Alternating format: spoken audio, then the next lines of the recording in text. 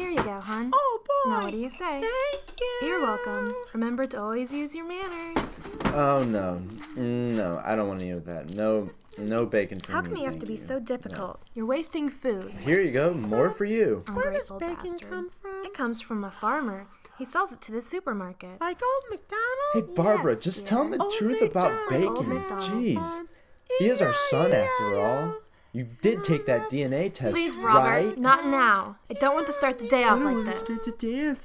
You're not showing me respect, Sweetie, Robert. bacon comes from pigs who are raised in tiny little cages all their lives until they're slaughtered, so people like your mother can selfishly eat them.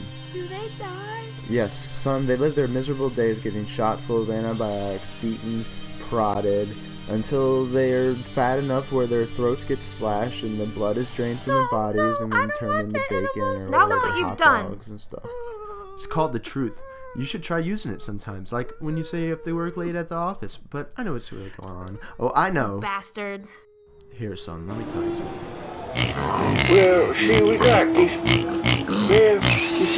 these pigs here, and all the balls gotta come off. We cut off the balls, we cut off the tails, and we send them all, we throw them down the line to the other bin.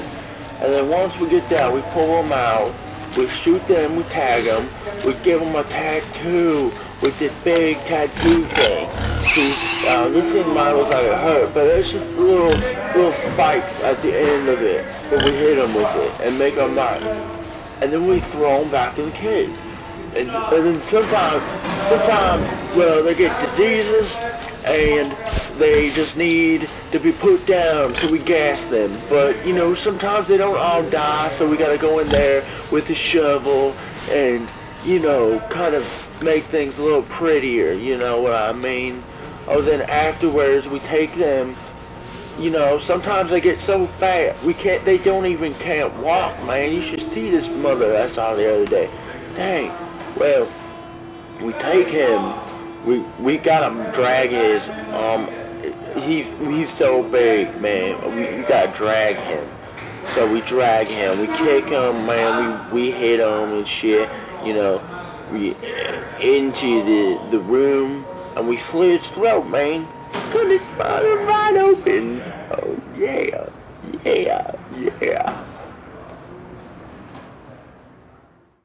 Wow, that sounds awesome. I want to work at a slaughterhouse when I grow up.